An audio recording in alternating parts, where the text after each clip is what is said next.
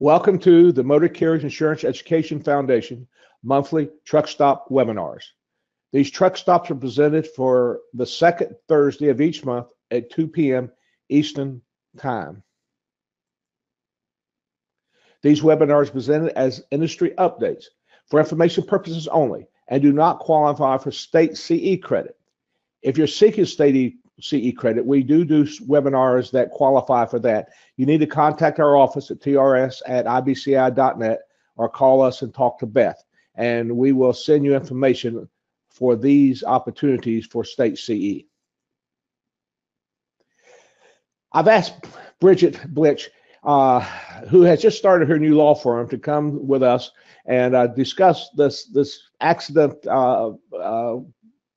qualification or accident, the new definition of accident preventable determination program that the FMCSA started last August.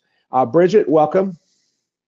Good morning. Thank you, Tommy. Glad to be here. Great picture of you. And this is your new office location, right? And information, right? Yes, this is, I'm pleased to announce that we have a national law firm with 2 office locations. One here in Windermere, Florida, and another in Madison, Wisconsin. Great. And for you have been with Bridgette, you know she has helped us a lot getting officers or not. And one of the things we're going to do at the annual conference in October is Bridgette's going to have an officer and do actually a mock full compliance review, what the officer goes through as he goes through all the details in the motor carriers offices and ends up with a rating at the end. And if that rating is not what we want, she'll talk about how to challenge some of those kind of things. So we look forward not only to this webinar with you, Bridgette, but the one at the conference and also everything else you do for us. Now, this next picture, I understand, is somebody you found in the woods somewhere? yeah, he's trouble, right? And no, that is my dear sweet husband, Joseph. He goes by Joel Blitch. And I am just thrilled to partner with him, as well as my other partner, Richard Westley.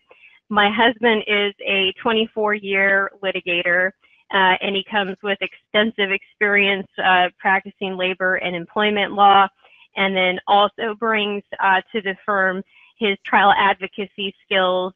So such an asset, to me personally, but to the firm and to our clients as well. And my other partner, who I don't have a picture of yet, but also just a treasure to the transportation community, is Richard Westley.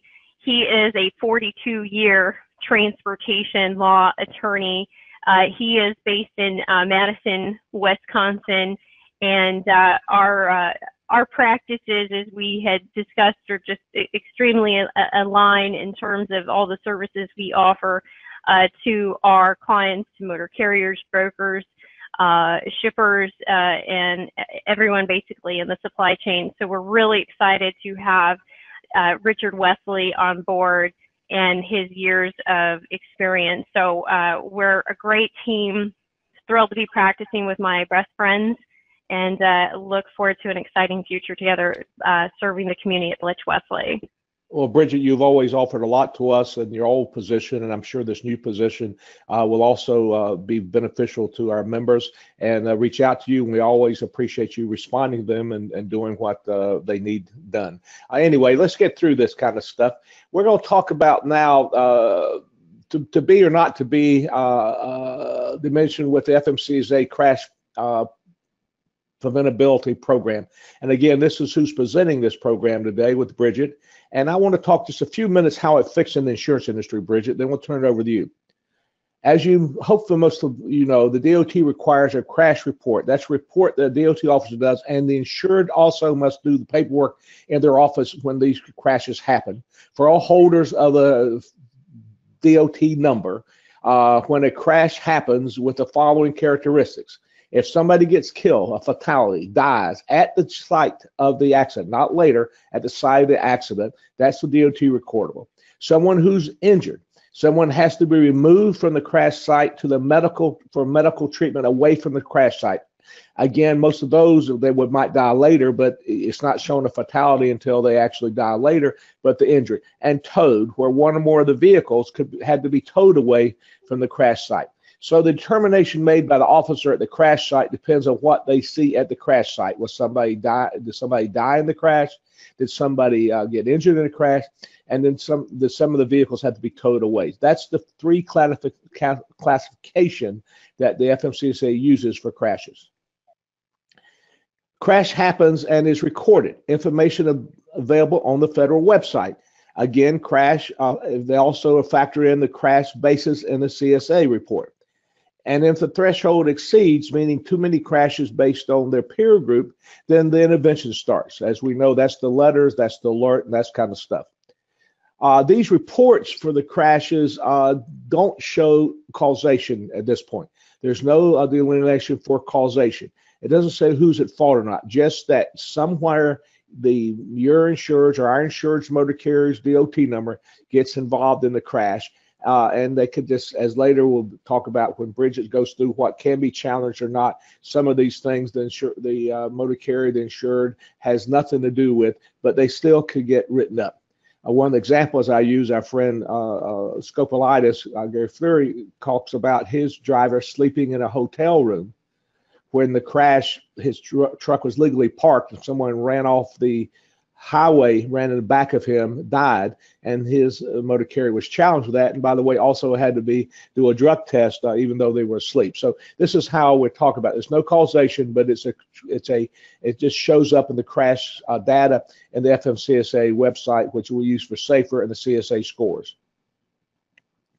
The trucking industry, the American Truck Association, the Truckload Carrier Association have said this is not right. If the motor carriers do nothing to cause the crash and was just at the wrong place at the wrong time, the crash should not be reflected on the public website. The scores, and so this is the move they had. So part of this is why the scores were taken down with the FASTAG Fixing American Transportation System back in December of 2013. However, as we might know, or you might know, Central Analysis Bureau and carrier software now predicts those crashes because they have the data to do it. And so they can now predict what the crash basic score will be, or at least their interpretation of the basic score, which is very close to the basic scores that the FMCSA has. So even though we didn't previously see them, we do have as an underwriting tool or as a mechanism for determining our writing a risk or not, we can look at those scores. This industry reviews these crashes and sees if they are reflected on loss information. Some are shown on the federal web stage, but not on loss information, because some are when it's on the loss information, it's when payment is made. So some of them will have a crash, our insurance at fault, we make a payment, it'll be shown on both.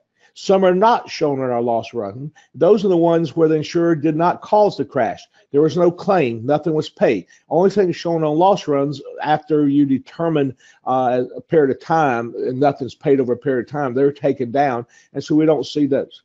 There's going to be some crashes on the loss runs that are not on the CSA scores. This is where the car can be fixed after the crash. They can drive off after the crash, or someone hurts and has a whiplash later. So when we compare our loss information, we got to realize that those are based on our insured having a claim made against them post when a crash happens. The FMCSA website just is when something happens. So we have a combination where some are going to be shown on both, some are going to be shown only on loss runs and not on FMCSA scores, and some are going to be shown on FMCSA scores that are not shown on our loss runs. When that happens, most of the insurance carriers want some detail about that to make sure clearly that there wasn't something that might come back later to haunt them or to have a problem later. So that's a very brief overview in that area. The FMCSA conducted a study a number of years ago and found it was not worth the cost to delineate between at fault or not at fault, and only affect the small number of motor carriers. Well, this has been revisited. So on August 1st, 2017, the FMCSA started a new study. Again, it's a study, and Bridgette will explain more about what happens in the study. When a crash happens, motor carrier can challenge that it was not an FMCSA reportable crash, meaning they were not at fault, therefore it would not be shown there. I guess the term at fault is wrong here, Bridgette. You're going to have to clarify that when we have a minute. So with that introduction, I'm going to give it to you, my dear. Take over. Well, Tommy, thank you so much. I think that was great foundation to set the stage on what we're going to be talking about here this morning, and really kind of what prompted my interest in educating the industry about the crash demonstration preventability program is one of, just because that program is there, does that mean that we or our clients or our insured should be taking action and participating in that program? And so in order to make an educated decision as to whether this will benefit our clients, benefit our insureds, we really need to know, what is this program about? So as Tommy indicated, since the implementation in 2010, the safety management system has used safety performance information in what we all know as the behavioral analysis safety improvement categories, or your basic categories, plus recordable crashes involving commercial motor vehicles that are submitted to the states through the agency's motor carrier management information system. And this is to prioritize carriers for safety interventions. So what we want to address here is that if there has been a crash that has been reported and this information has been taken into this MCIEF system, this potentially could increase the likelihood of the motor carriers being subject to an intervention. And Tommy, as we've talked about, these systems that the FMCSA is evaluating is determining, is this motor carrier that is operating in interstate commerce, is it safe? Is there reason to believe that the law enforcement or FMCSA needs to intervene in order to evaluate the safety performance of the carriers that they've authorized to operate interstate commerce? So the agency uses the definition, as you mentioned, Tommy, of accident, identifying those crashes that must be maintained by the motor carrier in an accident register. And like you mentioned, these include fatalities, bodily injuries requiring immediate medical treatment away from the scene of the crash, or a vehicle being towed away from the scene because of disabling damage. These same crashes, again, must be reported to the state to the FMCSA through the MCIEF if the commercial motor vehicle has an actual weight or gross vehicle weight rating of 10,000 or more pounds, or gross combination weight rating of 10,000 or 1 or more pounds, and is used on public highways. All right, so all of that to say that we've got a set of standards by which law enforcement will say, if this is a DOT reportable crash, you're operating a commercial motor vehicle, we're going to use this crash to evaluate your safety rating. And it can be or cause you to be subject to a DOT audit, either a fine or a full compliance audit. So the rationale might be, well, if we're going to be potentially subject to a DOT audit that could compromise our existing safety rating, whether that's satisfactory or conditional, or we're not rated, we want to ensure that we are not going to be subject to such intervention, and also that we're doing everything possible to internally prevent our own crashes. Bridgette, let me stop you. Let me stop you. This is the big part here, is that it leads the insured going through the classification of the inspections program and having a compliance inspection at their office. I was asked by Dan Murray with ATRA before the study came out, how is it going to affect insurance? Because they thought it would be a big effect on insurance. And again, I leave it up to the audience to determine this, but basically this doesn't affect insurance, because insurance typically goes by loss information.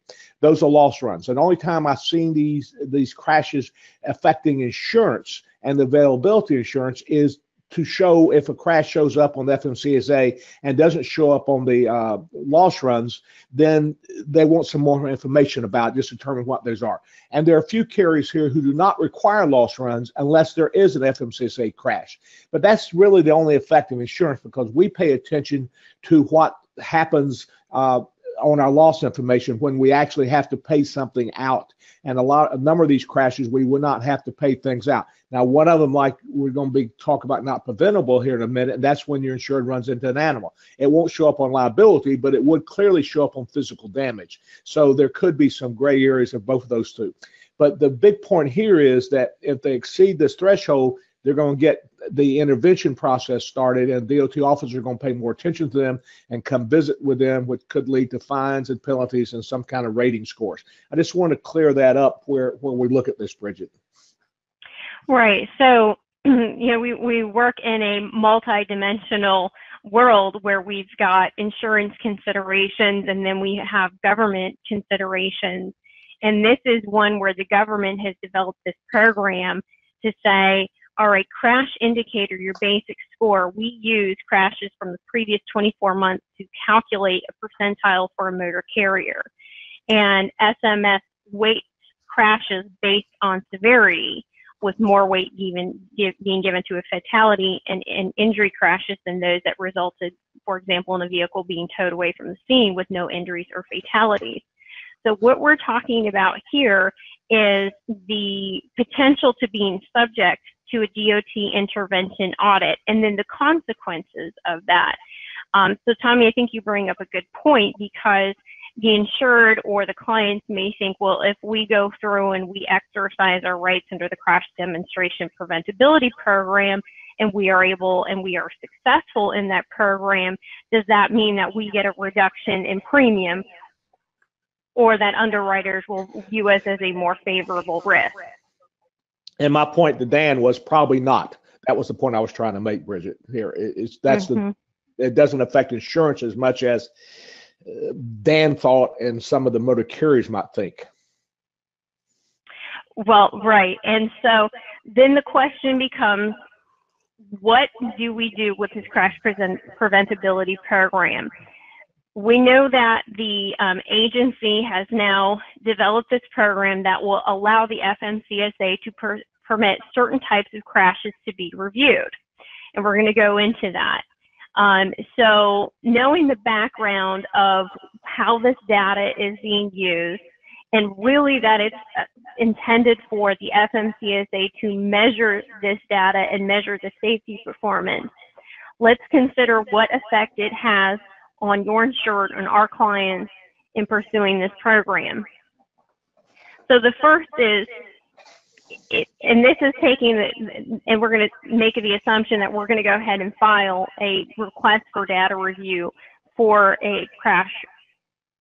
In that case, the crash could not be prevented, and we choose this selection to ensure the crash event date is on or after June 1st, 2017.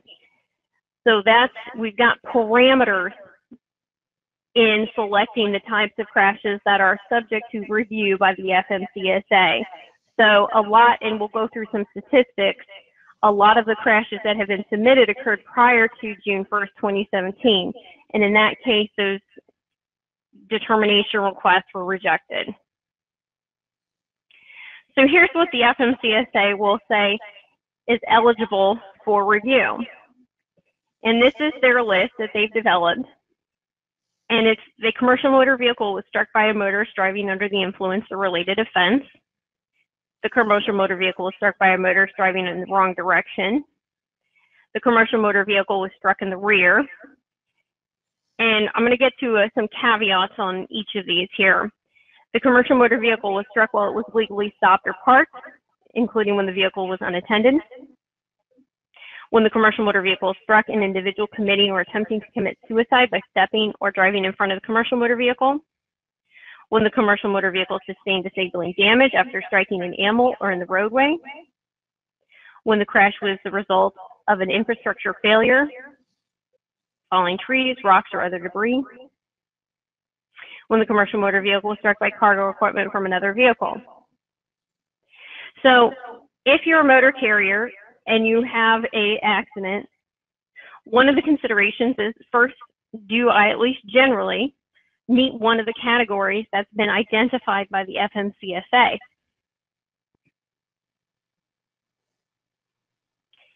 And there are a number of filings that have been submitted in which the FMCSA says, no, your crashes don't meet the eligibility requirements. For example, an RDR, and that's a request for data review, asserting the driver who struck the commercial motor vehicle was operating under the influence without any supporting evidence or documents showing testing, results, citation, or arrest. And so we're going to get to this, but what these RDR submissions are asking for is documentation to support that one of the crashes that you're trying to challenge meets one of the selected lists that the FMCSA will consider. Another is the RDR submitted for crashes identified as struck by a motorist in the wrong direction, where the vehicle that was struck, the commercial motor vehicle, is not operating completely in the wrong lane or in the wrong direction. So basically what this is saying is that there could be instances where you may have been struck in the wrong direction, but these crashes do not include where the vehicle that struck the commercial motor vehicle swerved across the center lane but not travel entirely in the wrong lane or in the wrong direction. So what we think becomes a relatively clear delineation of you were struck because he was going in the wrong direction now becomes clouded. And when we start getting into issues where in a civil context, the liability of the motor carrier is questioned, we need to proceed with caution, because the information that we are submitting to the FMCSA through this crash demonstration preventability program has been subject to requests for disclosures. And if I were a plaintiff's lawyer, I would be going into this system and getting access to that information. So we need to be very careful about what is submitted when we believe we have a crash that may fall into one of these criteria. These are just some other examples where the crash of the commercial motor vehicle struck in other places on the vehicle but not near the rear. Where, for example, the commercial motor vehicle was struck on the side or near the rear of the vehicle or on other places of the vehicle. So that seems to think, well, it was diagonal to the back of a truck. Does that mean that it's not subject to a potential qualification for an RDR determination? According to the FMCSA, where the crash occurred at the 7 o'clock and 5 o'clock positions of the truck, no. Now, the question becomes, well, how do you know exactly whether the FMCSA will reject this RDR or not? There may be other circumstances that warrant the FMCSA's review. And in that case, and we're going to get to this, we need to understand exactly what happened in this accident before we start submitting requests for data review to the FMCSA. I know a lot of my clients and a lot of the insured do have individual departments set up within their companies to address data queue challenges. And now that we have the crash demonstration preventability program, there's people internally that are preparing these RDRs. So I would task our listeners, for those of you out there that know that your insured, your clients do have a process where they set up RDRs, are there personnel trained in submitting specifically information when it relates to a crash preventability demonstration program? And hold that thought, because what they're submitting when they do an RDR could have a potential impact, even though a lawsuit may not have been filed at the time that the RDR is submitted. So I'm going to circle back to that, Tommy. So what you're really saying is that anything we send, anything our insureds send to the government concerning this later could be asked to be produced at a claim time, and depending on how they submitted it or what they said, might or might not increase their potential exposure for a liability. Yes, that's exactly right, Tommy. So we're going to get to that here a little bit later into the presentation, but I wanted to kind of forecast that. So, and it's going to bear repeating here. So, it's worth it, because I want to make sure that we have a plan in place and that your audience knows how to approach their clients, their insureds, when addressing this crash demonstration preventability program. And so these are.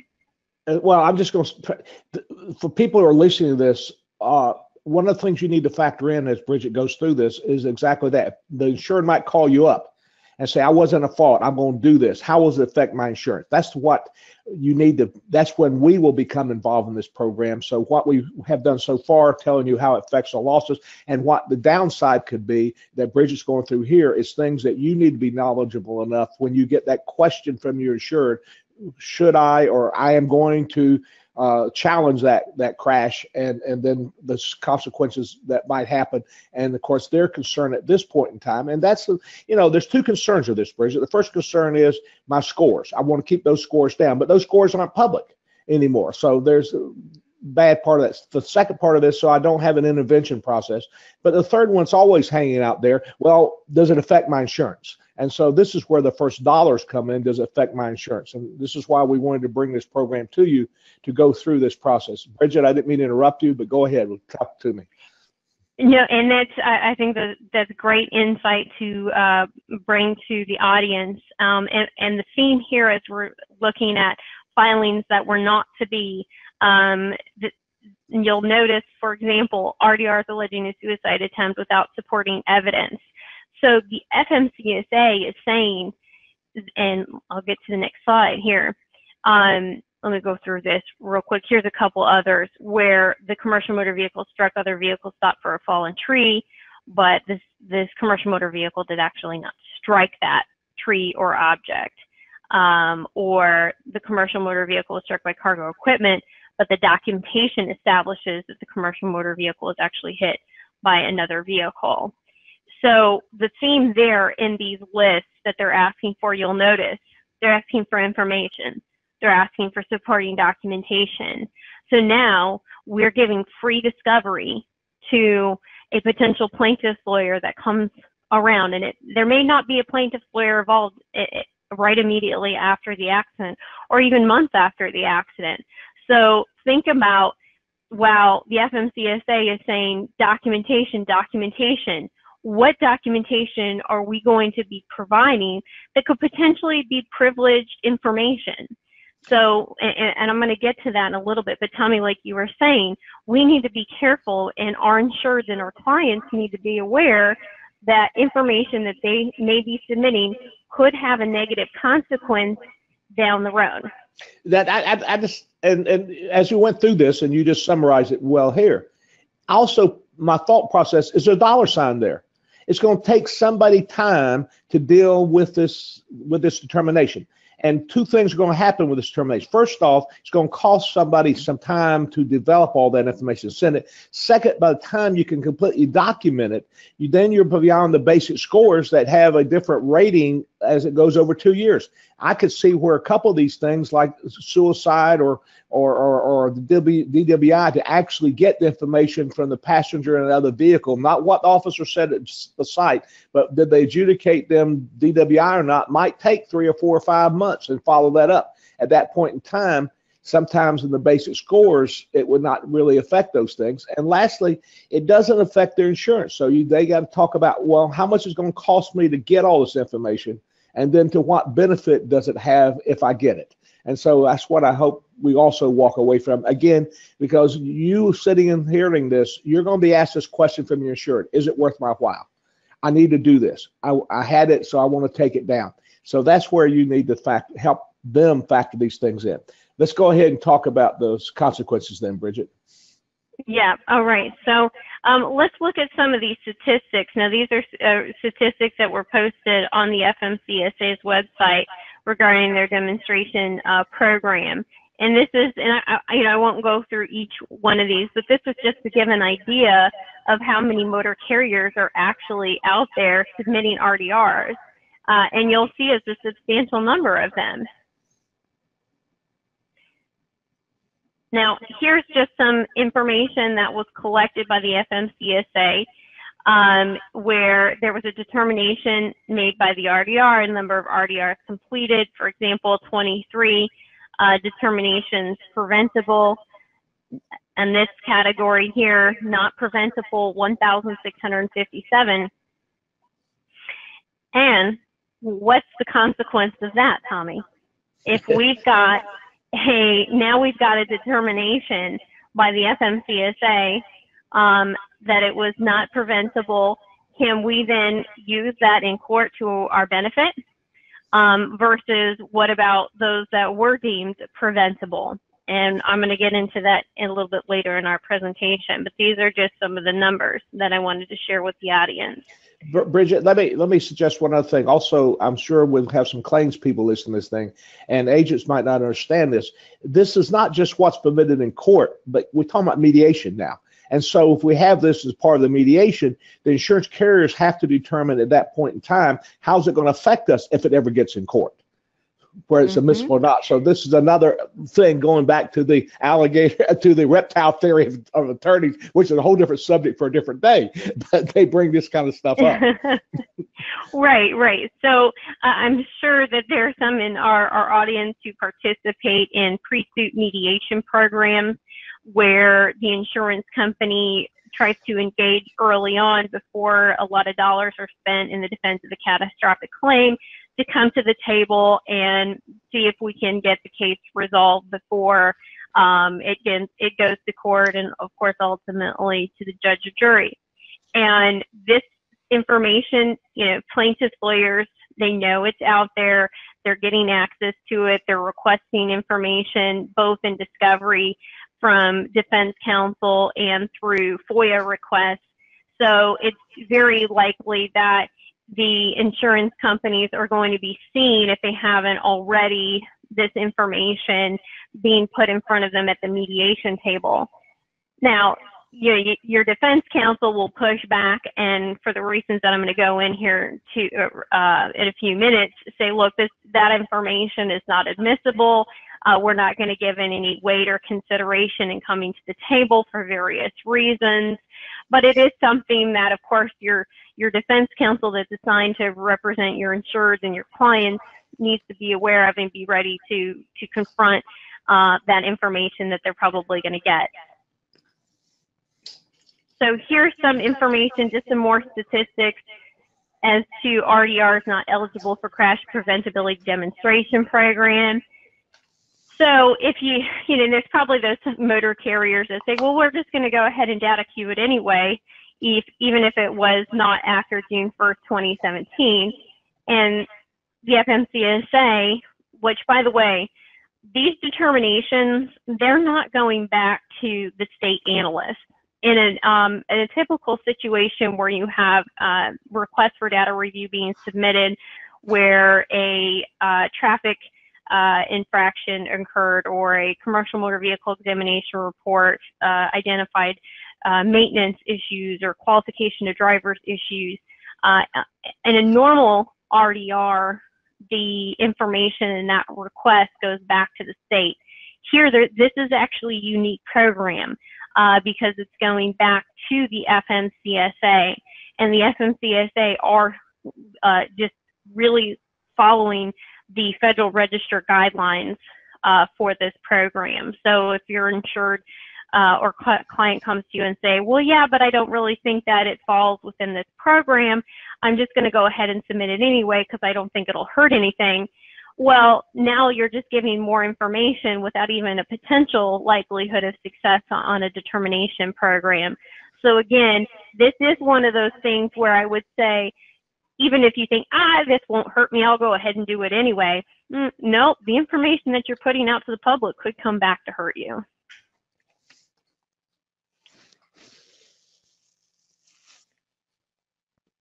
So here we have the burden of proof.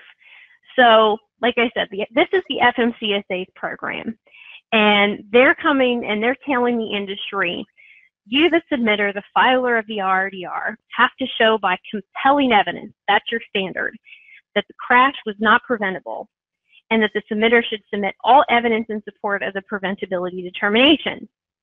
And then open the door, Pandora's box, all the information that can be received. They'll consider all relevant evidence.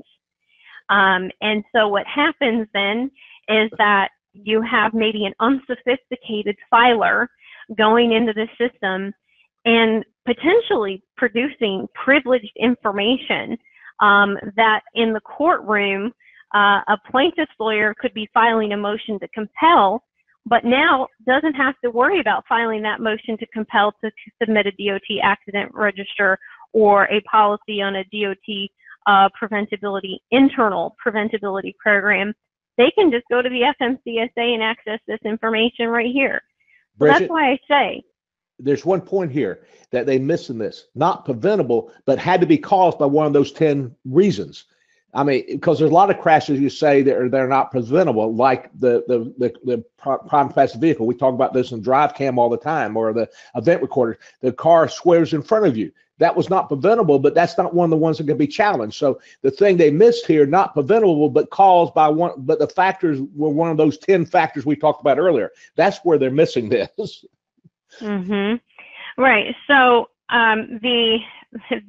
they're talking about preventability, number one. They're not talking about liability, and we're talking about preventability in a very rigid construct that the FMCSA has outlined.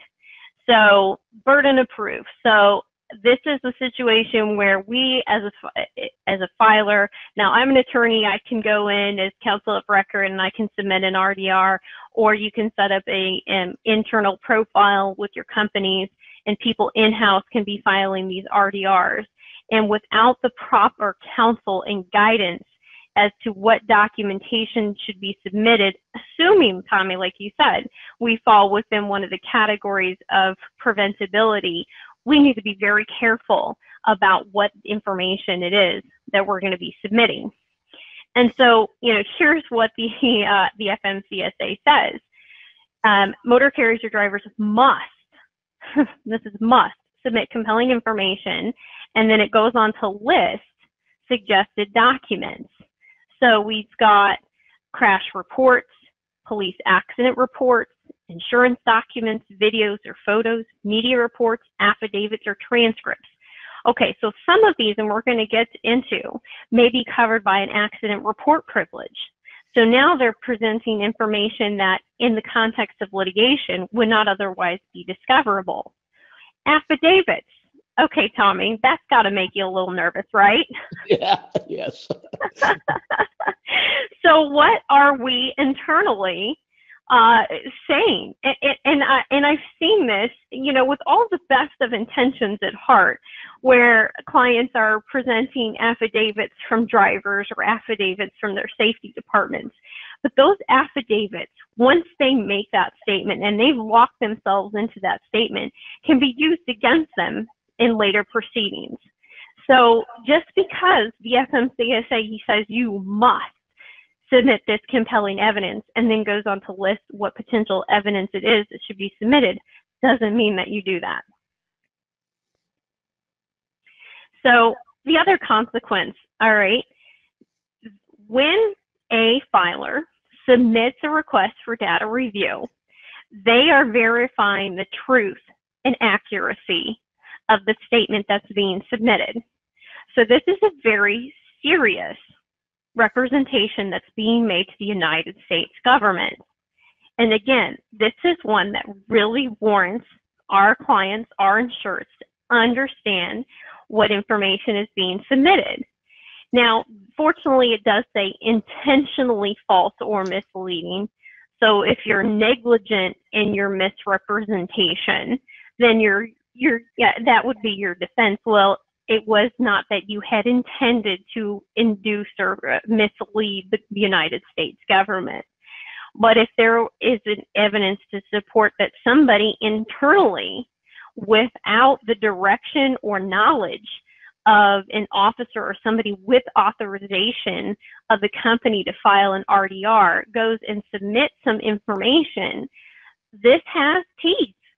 This has not only fines, but it has the possibility of imprisonment for up to 5 years.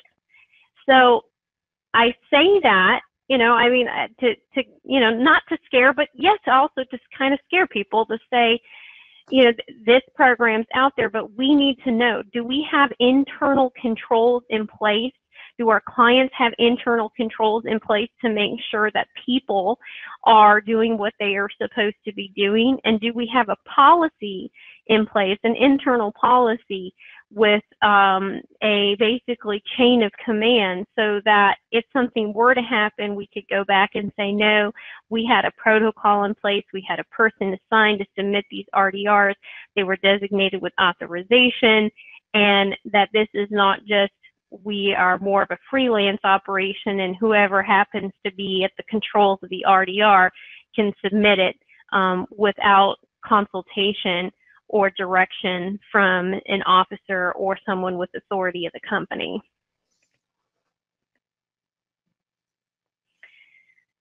So what's the impact on the court proceedings here? Now we're going to get into the good stuff. All right, we've got potentially a driver submitting an RDR or a company submitting an RDR, and they're representing the information as true and correct. Now, my recommendation here is that for those companies, those insureds that are submitting requests for data review, particularly as it relates to this crash demonstration preventability program, is to take a minute and say, all right, this is a crash that just happened. We've reported it to our insurance company. Has our insurance company assigned adjuster to this loss? Do we have the claim number? Do we have their contact information?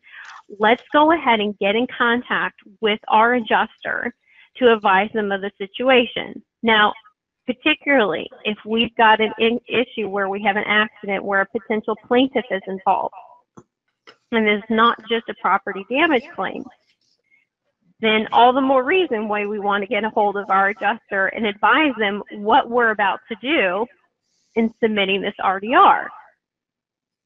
Because if we don't, and we submit this information, and it comes down the line months or years later when the case goes to trial, and the plaintiff lawyer pulls out the information from the RDR and uses it to cross-examine the driver or cross-examine the safety director that submitted the RDR and impeach them on the witness stand. So you may not be thinking about that when you submit the RDR, but it's something to give consideration to. Bridgette, I don't want to, I know we got some time limitations, but the other thing you might realize is that the reason a driver does it, it falls under his pre-employment screening program, so they see that later. But the motor carrier needs to know if the driver's filing one on their own. Particular owner operators might do that on their own that come back and haunt them. So there should be some coordination between the motor carrier and the driver about submitting these things also. That's exactly right, Tommy. So when you have, and let's talk about this in two different contexts here. One is where you have employee drivers. So with employee drivers, it's going to be a little bit easier because we can control our employee drivers, and we can say under our DOT manual, before you submit a request for data review, you need to contact us and you need to advise us, and we need to be able to review the request for data review because the information you're submitting could have an impact on any future litigation. Now, on the other end, Tommy, you know where I'm going with this. Right. When we have independent contractor drivers. All right, independent contractors control the means and methods, routes, and all facets their operations, except as required by the customer in delivering the shipment. So any control that we exert over the independent contractor driver can be used against our insureds or our clients to erode the independent contractor relationship and attempt to build an employer-employee relationship. So in those instances, we need to be careful and ensure that our motor carriers have the right language in their independent contractor agreements that basically say that when there is an accident, that they will cooperate, right? Because number one, as the motor carrier is responsible for maintaining the auto liability coverage. And so we need to ensure that in handling that claims process, that we get the cooperation, not as a matter of control, but as a matter of regulation pursuant to the to the truth in leasing regulations, as well as the minimum financial responsibility requirements. So we're couching that basically oversight, not as we're overseeing operations, but as part of the regulatory requirements for DOT purposes. So let's move on to the reviewers here. We've got an individual that gets the request for data review who is not a judge, or at least that they're not holding themselves out as a judge in a courtroom, but we're dealing with someone who's been trained to review traffic accidents and infractions. And we are looking at a two-step process with the FMCSA in going through this determination. And your initial reviewer is going to be going over the documentation that's submitted. And then the second tier of review will be basically checking the first level of review before final determination is sent out. Now, if you fail in the first response, you can submit a second request for data review. But that second request has to include additional information beyond what was originally supported. Oh, and by the way, the FMCSA says if you submit information without any supporting documentation, we're just going to close it.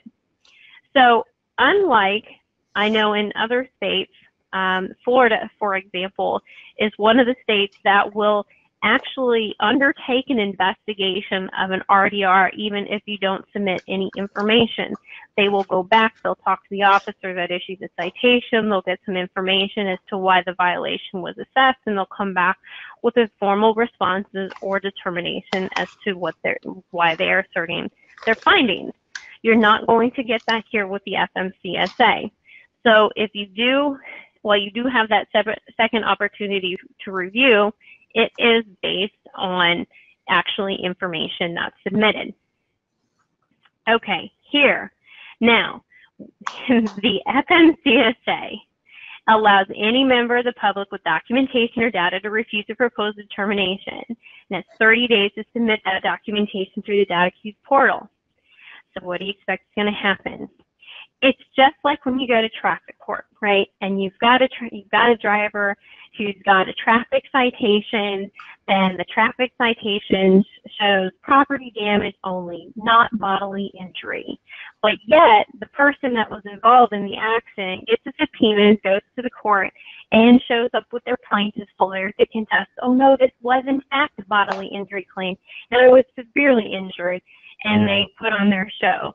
So this is the same concept here, and it's unfortunate that the FMCSA has opened the doors because I would say that these plaintiffs' lawyers are going to be doing the same thing, that they're going to be adding in their 2 cents through this input from public opportunity here. And to be aware even further, I'm sorry to be the bearer of such bad news, but the agency will maintain a list of not preventable determinations, which is updated on its website. So as if it's really saying, please, we determined it's not preventable, but if you have any other information, please do let us know. At any time during the demonstration program, the documentation, FMCSA will accept that information. So they say 30 days, yeah, but not really 30 days. As long as the program is going, we'll accept that additional information. So going back, Tommy, all the more, like we've been saying, just because you have the opportunity doesn't mean that you open the door. Or it's worth your while, dollar-wise. That's the other part. Yes. So now, if you go through this process and you say, well, yes, but the Federal Register indicates, and of course it's codified in 49 U.S.C. 504 subsection F, that I have got civil immunity. So I've got a defense that this accident report, the RDR determination, and you can show the judge right there in the copy of the Federal Register dated July 27, 2017, that no part of this report or any operation should be admitted into evidence or used in this civil proceeding for damages. Seems like a pretty compelling argument. And further, that determinations are not a measure of fault, right? And right out of the, you can argue this right to your judge. They're not appropriate for use by private parties in civil litigation. They don't establish fault, like we talked about. We're dealing with completely different standards, compelling evidence versus the standard of care that's asserted in the state or federal court litigation that may be presently presiding and doesn't establish fault or negligence by any party or by any persons with knowledge of the crash. But. Yes. So that may be true. And further, you can say, and I have potential privileges that could be associated with the product or the information that's being submitted. So two things here. All right, here's a quick little legal lesson you probably all know for the day, but you've got two potential privileges for information that shouldn't be submitted in the courtroom. One is the work product doctrine, something prepared in anticipation of litigation, and obviously the other is the attorney-client privilege. So if you're submitting an RDR and your attorney sends you a letter and outlines, well, here's my evaluation of the case and why I don't think you're negligent, but here's the potential exposure for why you might be. Obviously, you don't want to submit that information into an RDR. I know that seems kind of ridiculous, but I say it for a reason, because if you submit any information and you disclose it to a third party, you lose that attorney-client privilege. And the work product doctrine is another product where you have certain privileges that if documentation prepared in anticipation of litigation for internal control purposes only, here that's something you may have developed and you think, oh, well, that is a mitigating circumstance and should show the federal government why this crash should be taken off or considered in the determination program. Now you've revealed that work product doctrine, and the plaintiff's lawyers have free access to that. So here's a case, fairly recent case in 2017, just talking about the work product doctrine. So here the plaintiff sought the production of preventable versus non-preventable crash determinations. And these were documents that UPS Ground had prepared following the accident at issue in the case. And the work product doctrine was used successfully to demonstrate that the information that was submitted basically in these internal documents that had been prepared for anticipation of litigation. And there, the information, of course, had not been disclosed previously, and the party seeking the work product production document had to establish the materials were generated in anticipation of litigation by presenting evidence that the type of accident issue regularly results in litigation, and further that the party's policy was to generate materials to evaluate the legal risks associated with that particular accident. So you would have very similar information on that if we go back and look at that slide of information that you must submit compelling evidence, right? So, for example, finding that an accident report was entitled work product protection because the party's policy was to investigate all claims of passenger injuries in anticipation of litigation.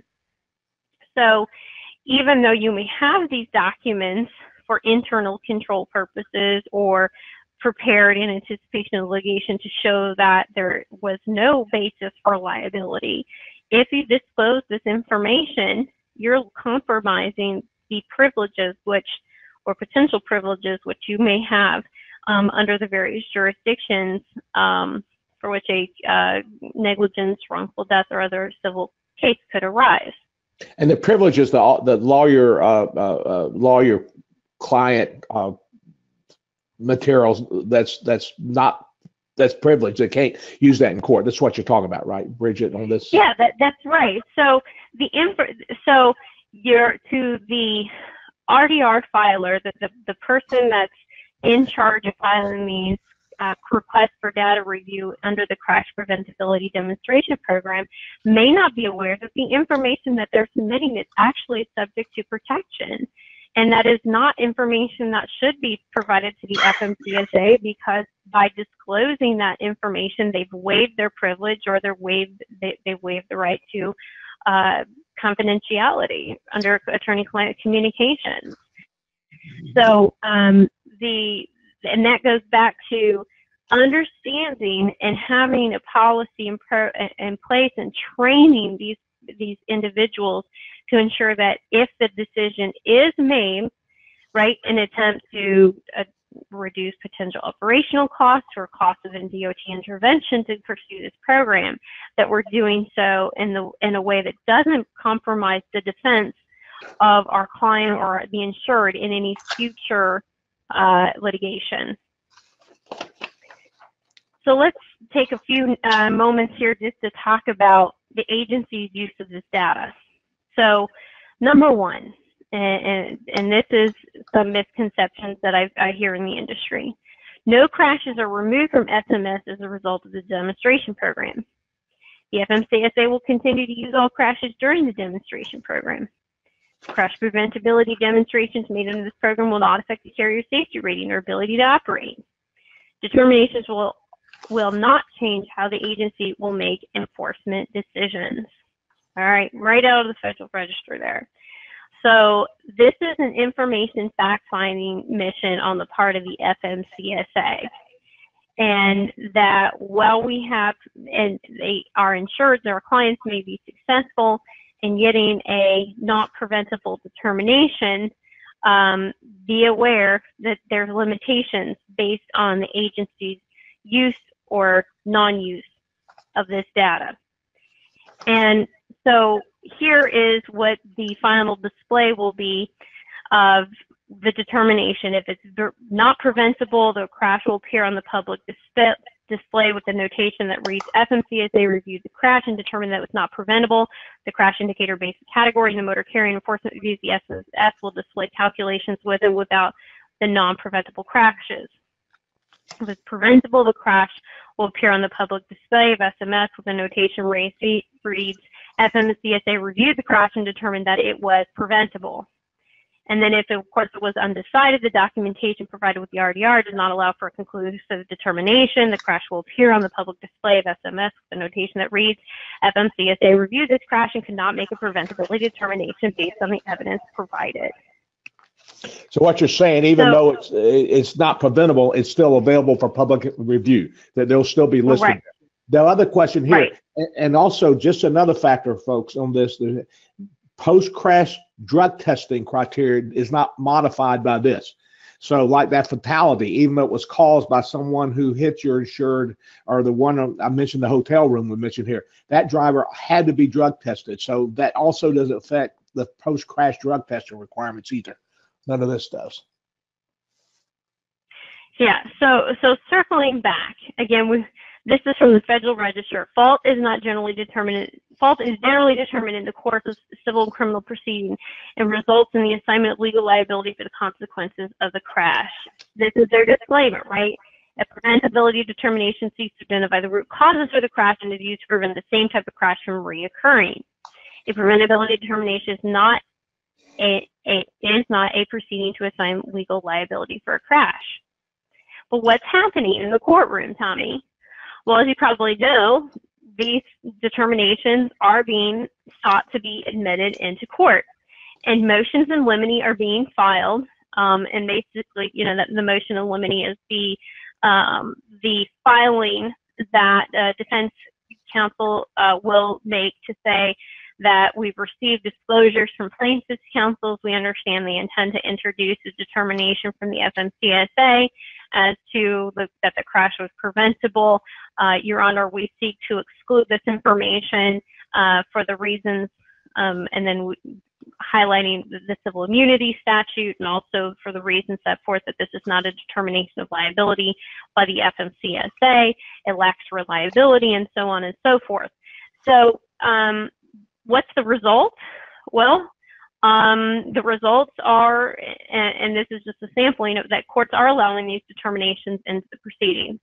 They also will be permissible at mediation, even though the court has made that determination. It always comes up in that. That's the other part here. So they right. So, of course, our audience who's participated in mediation, familiar with the mediation process, knows that any information that's shared in the mediation is confidential. It's not to be used in court proceedings. It's really a safe haven for the parties to discuss information, share information that should not be used in litigation. Now, I say that, but obviously, you're insured, your client, and our clients need to speak with qualified counsel before they start sharing information in mediation. Right. But for the courtroom purposes, the FMCSA are going to weight, not admissibility. And so the judges, who are the gatekeepers of the evidence that comes into trial, frame the story that the jury will hear. And so the judges are saying, well, if you are concerned with the reliability or the assessment of this determination, then defense counsel, you can have an expert testify as to whether or not this should be given any consideration by the jury, and it becomes now a battle of the experts. So what's the takeaway here? First is, let's understand what our insurers and what our clients are doing. We know, or many of them do have processes in place for filing requests for data review. And these individuals that are doing so need to consult, number one, with with qualified counsel, or have the owner or person with authority for the company be consulting with qualified counsel as the right process to follow when an RDR is submitted for a crash demonstration preventability program, RDR. Sorry, I know that was a long sentence, but suffice to say that these individuals, before submitting an RDR, need to consider a couple things.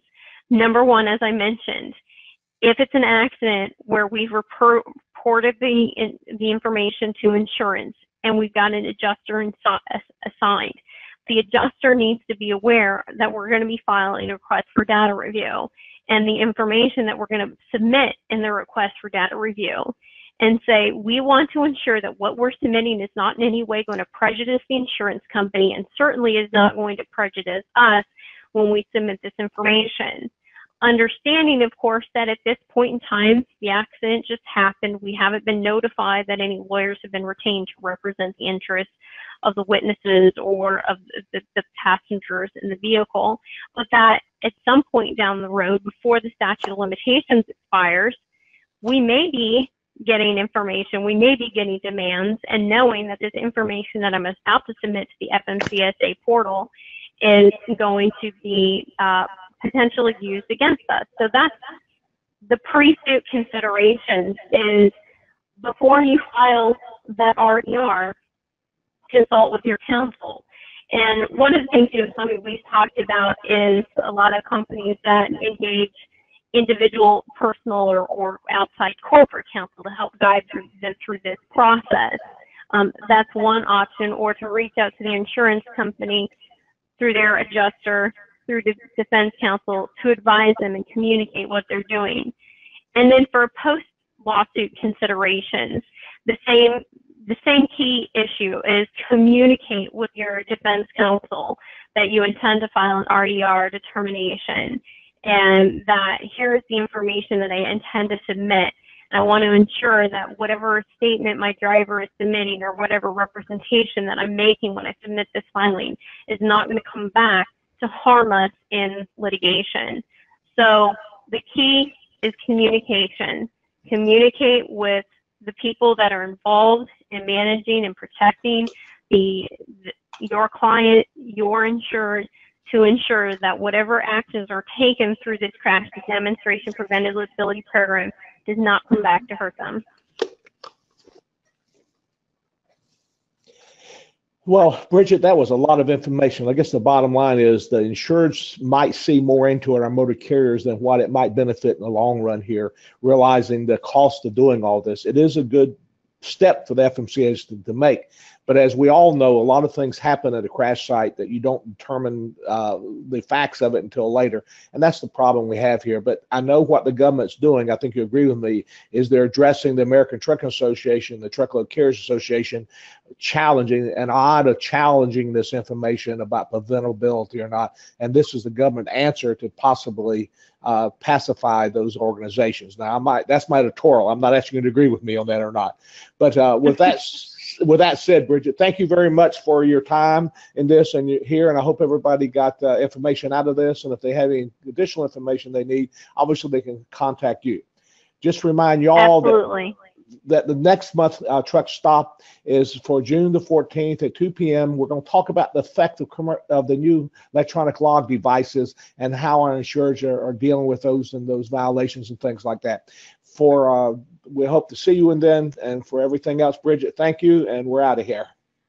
Thanks, Tommy. Take care.